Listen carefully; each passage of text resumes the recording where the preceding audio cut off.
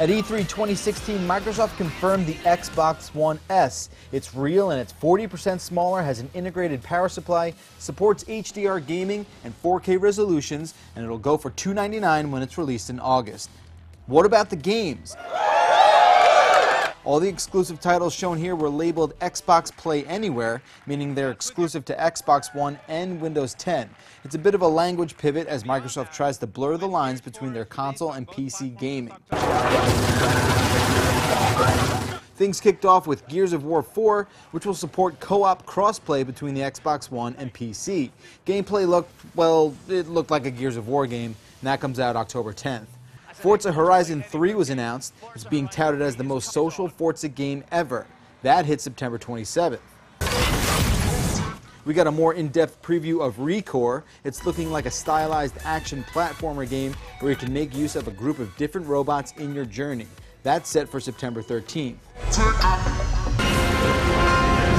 Then we got a Final Fantasy 15 demo. It's not Xbox exclusive, but we saw a really strange boss fight that wasn't very exciting. It was tough to figure out what was going on, but that game's out September 30th.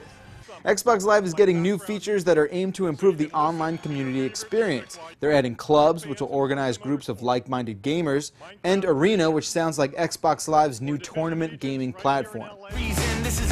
If you've ever dreamt about totally customizing your own Xbox controller, now you can using Xbox Design Lab. That's pretty cool. ID at Xbox got some stage time. They showed off some indie offerings for Xbox One owners. Inside, the game from the studio that made Limbo will be hitting in June, and we also saw a really solid demo for a game called We Happy Few, which will be available on Xbox Game Preview starting July 26th.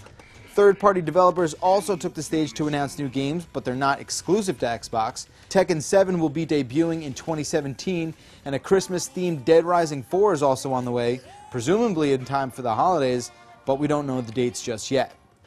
We got to preview a really over-the-top boss battle in Scalebound, which will release next year. Also on the docket was some pre-cut gameplay of Sea of Thieves, the co-op pirate adventure game from Rare, and we were also teased with State of Decay 2 and Halo Wars 2.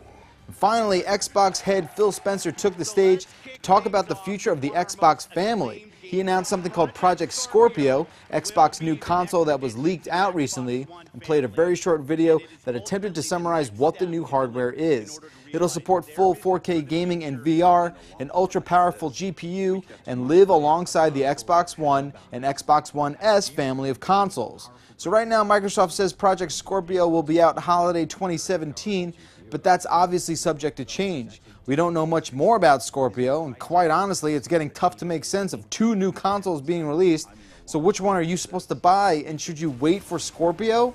Keep it locked on CNET.com and GameSpot.com for the latest.